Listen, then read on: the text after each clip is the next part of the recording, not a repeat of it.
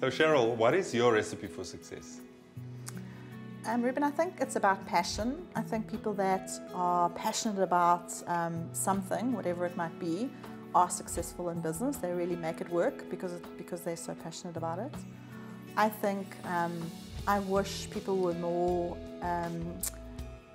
supportive of people wanting to start businesses. I find in South Africa we tend to be quite we tend to not support people starting a business, and I wish that we had a culture here of when someone said, I want to start a business, going, wow, how can we help you? And I see that overseas, and I really wish for young people that they got support of their family and friends when they said they want to start a business. I think for me, the success in business has always been about the business plan. It's about really understanding your business and also understanding your own strengths and weaknesses.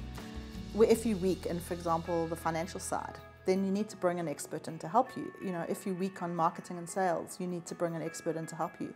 And in the beginning, you might not think that the cost of it is justified, but actually I've discovered over time that the cost is definitely justified in bringing in the experts. And we're not all good at everything. So if we allow the experts to help us in the areas that they're experts in, your business, will definitely succeed. Well, Cheryl, thank you very much. Well done on all your successes, and thank you. Also for all the future endeavors.